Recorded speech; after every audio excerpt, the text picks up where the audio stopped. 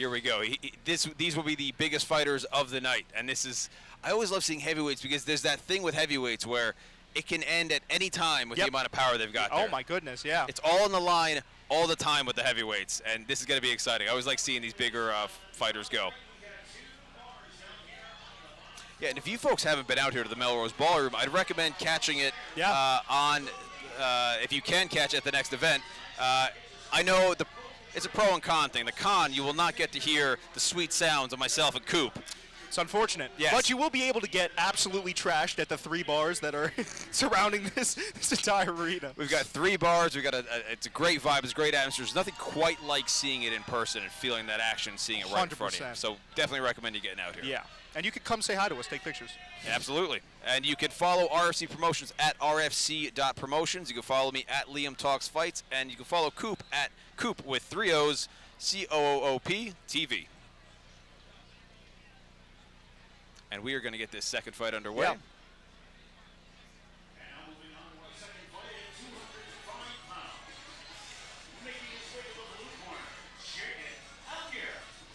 What is there to say about Jhaydon Allier? He's mostly competed in jiu-jitsu. He actually got gold at the Jiu-Jitsu World League Open in Boston. And a little fun fact, he actually has a pretty sizable following on Instagram. I saw he does a show for himself. So not only is he an athlete, but he's also an entertainer and just an absolute specimen. I mean, you see this guy walking through, and to your point, Liam, I mean, this guy is humongous. He's so tall they're having a problem getting the sweatshirt off. Yeah.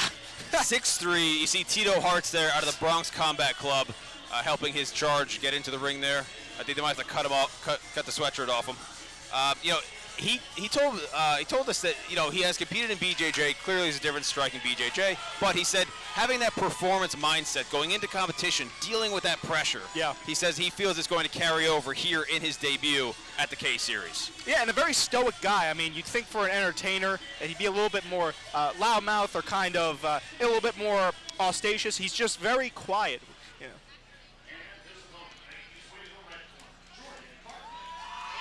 Alrighty, Jordan Bartlett also making his debut tonight. He fights out of New York, and he's fighting out of Glory MMA Gym. Here he comes.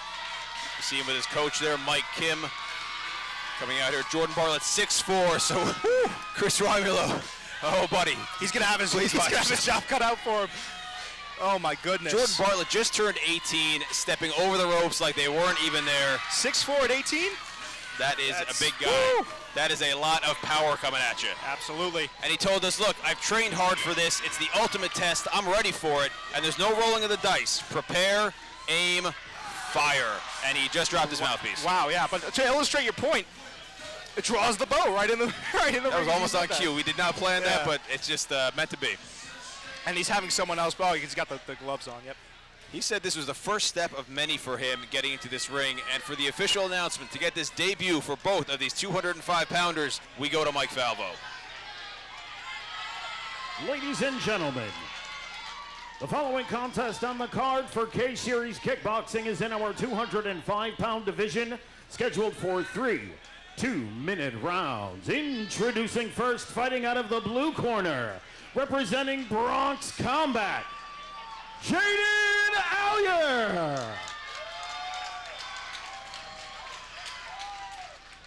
And his opponent across the ring, fighting out of the red corner, representing Glory Mixed Martial Arts, Jhaydon Bartlett. Glory with a number of fighters on the card tonight. You can hear the support in the audience. And the third man in the ring for this action is Mr. Chris Romulo. So reliable is Chris Romulo. Here we go. 3 2-minute rounds again, as is the case for most of the amateur bouts this evening. I'm excited for this one, man. I think it's the amount of power that these guys probably possess, especially Allier with his jiu-jitsu background. I mean, you got to think this is going to be a fire fest. And they're starting out early. Yep, nice opening shots from Allier, but now Bartlett pouring on the pressure. Nice knees. Oh, solid hand. And that might have hurt Allier a little bit. And you can see the energy coming out of Jordan Bartlett, as we saw in the intros, as carrying over into this first round. Yes. As if it weren't enough that we got a heavyweight bout, we've got an absolute firefight that almost guarantees a finish. Nice technical boxing from Allier. You've got a combined 410 pounds my goodness. of shots going on in there. A lot of combat happening in that ring. And it looks like he stumbled now. Allier's hurt. Allier just needs to stay composed. But now Bartlett's charging forward. Now in K1, under these rules, clinching is not allowed. Yep. That's why you see the break rather quickly there. I believe referee Chris Romulo said something about that to Bartlett earlier. Jordan Bartlett in the red, Allier in the blue. And just shot after shot is landing for Bartlett, and every shot seems to rock Allier in even a small way. Nice low kick from Allier there. Ooh! Oh my goodness! Solid right hand. And it's not to say that Allier isn't landing, because Allier is landing. It just, you talk about the difference in power. It seems like Bartlett's got it. It seems like he's a little more accurate too with his shots too. Yeah. Yep. And he's doing a really good job too of every time that Allier throws, just coming in and countering really quick, catching him in the middle of his combinations.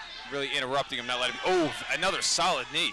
I tell you, Bartlett's really nice with those knees. Yes. Oh, it looks like Allier, when some of those shots hit, you can see him kind of pause and come back a little bit. That's what I'm saying. Yeah, that's why I think it's really hurting him in there, and it's only a matter of time. He needs to be careful. 10 seconds remain. Referee Chris Romulo fast on his feet to get out of the way. I would be too. And the end of round number 1. Wow. Safe to say we could score that for Bartlett. I would say that was Bartlett's round there. Allier taking a little bit longer to get started. Wow, that was a lot of power going in there. And Allier, we obviously he's closer to us, and he just went over to his ringside. He's going to sit down there. Of course, obviously, as I was saying earlier, Bartlett, you see the difference there, standing up while Allier is sitting, and his coach is keeping his feet elevated. I'm not sure I've seen that before, but he did, when he came over, lean on the ropes. The man we're looking at now leaned on the ropes and kind of gave his head a little shake, if that's any indication for where his mental is at, or perhaps even that he's trying to clear the cobwebs a little bit. I think that he's just, I think he realizes that round did not go his way, and he would like to change the trajectory of this fight. You see Tito Hartz in the corner with out of Bronx Combat with Allier, and Mike Kim from Glory MMA there with Jordan Bartlett. Yeah, we were saying how Chris Romulo is quick to get out of the way before. I'm happy we're at a safe distance here from these behemoths of men. When they walked out, the stage was, you know, it was going crazy. And of course, a packed out crowd here. The second of 3 2-minute rounds between these two massive men. We're going to see Ken Allier in the blue turn the tide. Yep. From Jordan Bartlett in the red. To your point, this is a big round. If Allier wants to be back in this fight, head kick nearly lands there. He needs to get this round here. He needs to make a statement, and he's doing a good job early. It definitely seems like Jordan Bartlett is showing the bigger toolbox, so to speak. Yes. Throwing a lot more weapons, throwing head kicks, throwing knees. And you know what? I mean, not to take anything away from heavyweights, but very technical for a heavyweight. And absolutely. Very good technique. Good job checking the kick there. Allier's just got to continue to try to push the pace. And yeah, that was a slip. That wasn't a drop.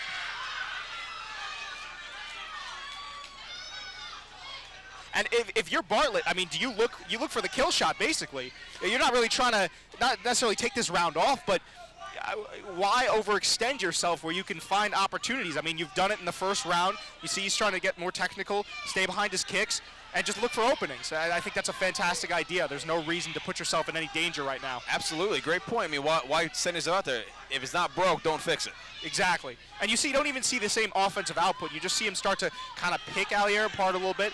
And Allier now is forced to unfortunately have to kind of get in Bartlett's face if he wants to, as we said, take this round back. We saw some slick head movement there.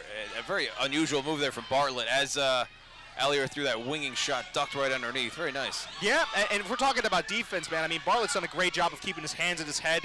You know, Allier is kind of keeping him a little bit down when he throws, but you see the way that Bartlett, nice combinations. He might have hurt him there. What a back and forth affair. And that's what we were saying about heavyweights. You never know. You can turn the tide with a solid shot. Ooh, one punch. Allier doing a good job now, chaining combinations together. But Bartlett now back on the offensive. And that's going to be the end of round number 2. Oh, my goodness. End of the round there. Wow. This has been a fight and a half. Allier came alive in the last half of that round, and then Bartlett seemed to want to really kind of make a point in the final few seconds there. Yeah. Referee Chris Romulo is coming over, perhaps to check if Allier is okay. And this is going to be a big round 3. I want to see if there was a momentum shift, too, in the fight, you know? Perhaps Allier comes out much more aggressive in this 3rd round. If you're his corner, I mean, what are you telling him? Allier, I'd say this has got to be it. We're going to see a replay here. I'd tell Allier, you've got to turn it on now. And this was perhaps where he got a little bit injured there. Nice shot to the body from Allier. Oh, this is the dump. Oh, not the dump, but the slip.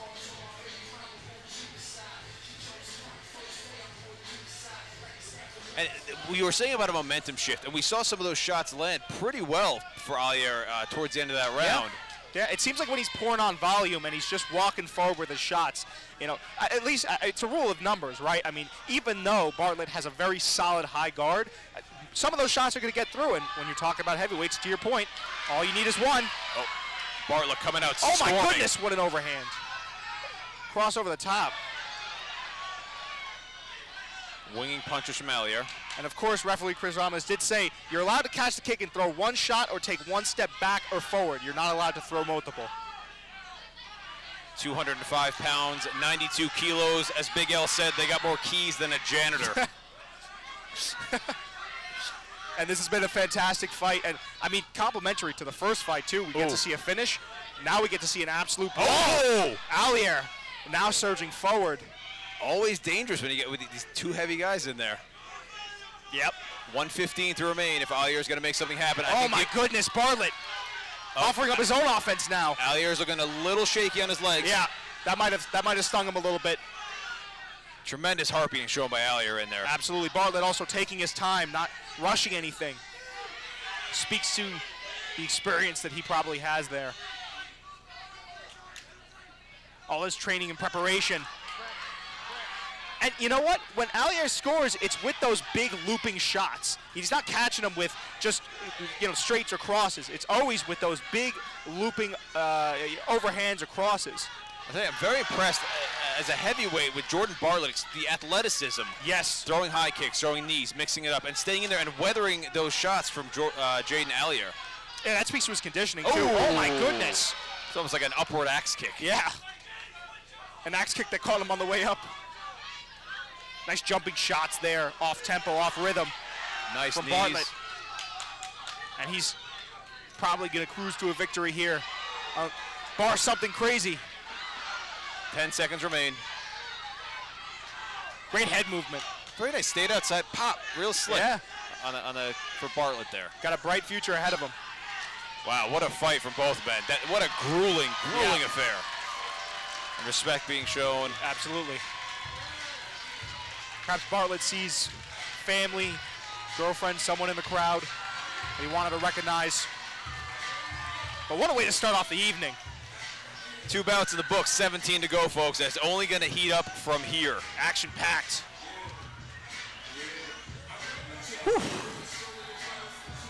I mean, listen. Allier had some great moments in that fight. I mean, I don't want to take anything away from him, but if you talk about who controlled the pace, who fought their fight and kept the fight where they wanted to keep it, to your point, I think that Bartlett did a great job of staying on the outside, and for a heavyweight, staying so technical, keeping his hands up. You know, again, it was a grueling bout, so you absolutely love to see it, and this kid's got a bright, bright future. See him there, shadowboxing in the ring as we get ready to go to the official decision. Yeah, what you said there about the technicality of Bartlett, he didn't get sucked into a slugfest, which can so often happen with these heavier weights. Yeah, it would be easy, too, and you could kind of tell that that's the fight that Allier wanted him to fight, but he stayed technical and true to himself. I don't know, ladies and gentlemen, so far tonight, that's got Fight of the Night implications written all over it.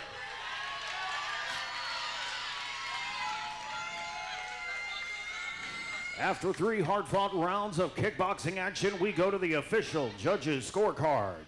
All 3 judges have scored the fight 30-27. For your winner by way of unanimous decision, out of the red corner, Jhaydon Bartlett.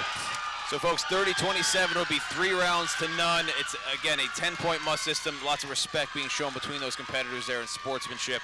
Yeah, the technique and the athleticism of Bartlett, very impressive for a bigger guy in there. Bartlett is going to be a problem. Mark my words. When you have a guy that's that long, that fights that long, is that technical, can stay on the outside, and still has power in spades. I mean, listen, Allier, respect for getting in there. He had Allier hurt multiple times in that fight. And what a chin on Allier to stay in there and keep going. Absolutely.